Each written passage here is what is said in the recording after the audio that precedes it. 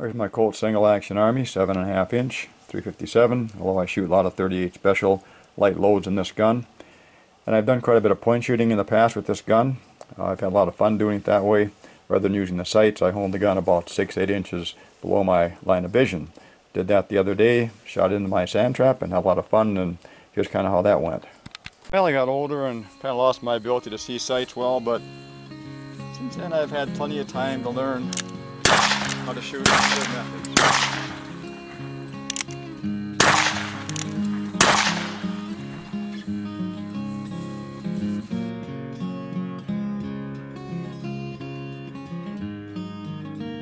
Ways to targets.